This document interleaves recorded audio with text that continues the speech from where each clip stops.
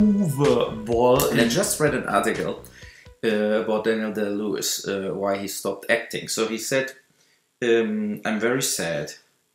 Like, he didn't watch that movie, the Paul Thomas Anderson movie, where he played the haute couture guy. And he said it's the only movie he did what he didn't watch, because it was like a big sadness came over him. And also about the director, Paul Thomas Anderson. And I have to say, I know why. Because it is a boring piece of shit. And that is the problem with Paul Thomas Anderson. When he had the edge with Boogie Nights and There Will Be Blood and had real stories to tell, then there was something. And you could be proud of these movies. And then Megan Allison came along and gives that artificial, makes out of Paul Thomas Anderson the same idiot like Terrence Malick. You know, so, and then they basically making movies about subject matters, they're just fucking boring. And I'm sure Daniel Day-Lewis will play that guy flawless. He did research to cut his own costumes and stuff like this for half a year as a preparation. But that deep inner sadness that you basically waste your time with a movie like this and then feel like I shouldn't act anymore because I spent 2 years being a fucking idiot putting some nice dresses together. That basically adds up in that situation where you feel like, oh God, it's just too much. You know, I mean, Lincoln was already also a movie. It was kind of a history movie, like a movie of the week. I'm the biggest fan of the movie. It was a very good acting. He got the Oscar for it. But think about Daniel Day-Lewis in The Last Mohican or In the Name of the Father, My Left Foot. You know, like he did so great stuff in also Gangs of New York and so on. And then the energy slowly moved out of it. Now he's 60. And maybe it's the right decision to do something else in his life. I think he's like definitely an actor who carefully picked his projects and is a great massive character actor, you know. But only because he made so few movies means not he's the greatest actor ever existed. I think he's a very strong, very good actor.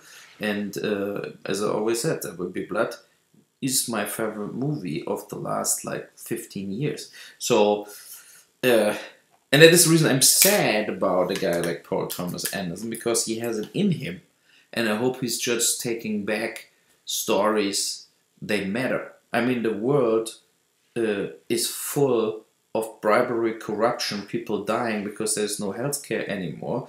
The tax reform what passed today is, by the way, also allowing drilling in the Arctic.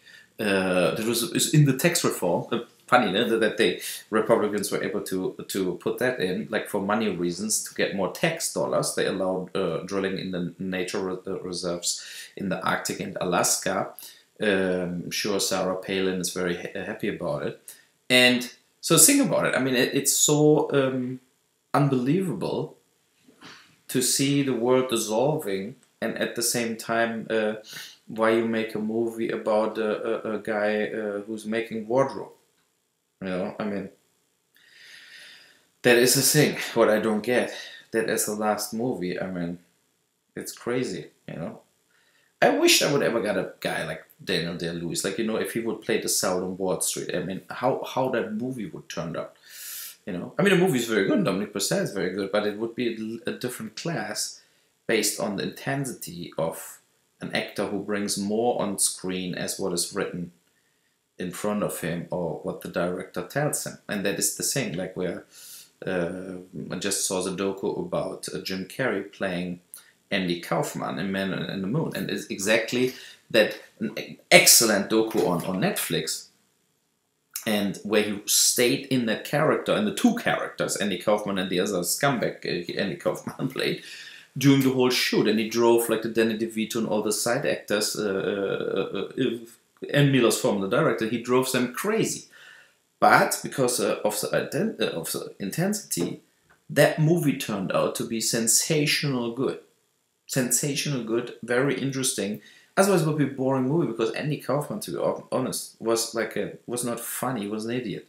And I think he did a lot of things. He made reality TV early, basically early reality TV, doing the catching stuff with the wrestler and stuff like this. But I never thought he was funny in Taxi with, what was it, Judd Nelson or whatever. I never had anything for Andy Kaufman, but because of how the drama turns with him dying of cancer and Jim Carrey going deep into that character in the same quality like Daniel Day-Lewis is doing it, that made that movie special. And even if Milos Forman maybe hated the movie and felt like, oh my god, what I'm doing here, I never shoot a movie like this, it's completely absurd, and scared various times that the movie breaks completely apart, he can be very, very thankful to Jim Carrey pulling it off like this. He did an excellent, excellent job, Jim Carrey, on this. And it shows also that in Jim Carrey is a lot of talent. And it's also a very crazy career with Jim Carrey, if you think about it, from like being the poor comedian to then like the Truman Show, like Oscar-worthy acting, and Eternal Sunshine. The thing was very good. The Man on the Moon. So, and then having a personal crisis in a way, and then his girlfriend did suicide, and he got accused that he gave her drugs, and he dissolves out of the box office, going in a way a little down the drain. Let's see how Jim Carrey will stop or end as an actor. Gets older. It's not, he cannot do that funny stuff anymore, where like the Ace Ventura or something, where the people loved him for. But yeah, too bad. I would love to see a Daniel Day-Lewis in more movies, more good movies, but I have no desire to go and watch that movie now from Paul Thomas Anderson. I will wait till I watch it on Netflix or Movie Central or HBO or whatever. So that was my message for the day.